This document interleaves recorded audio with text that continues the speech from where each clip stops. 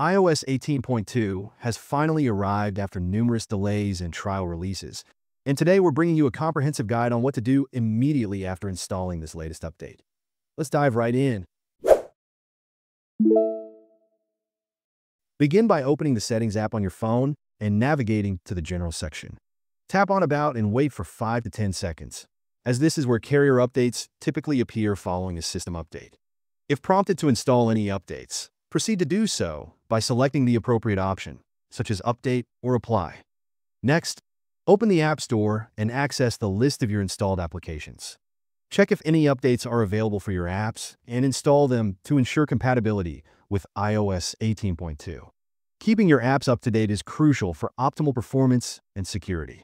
After that, return to Settings and navigate to the Battery section. Tap on Battery Health to review your battery's current condition. Following every iOS update, the system recalibrates and provides the most accurate battery health data, making it essential to check this information.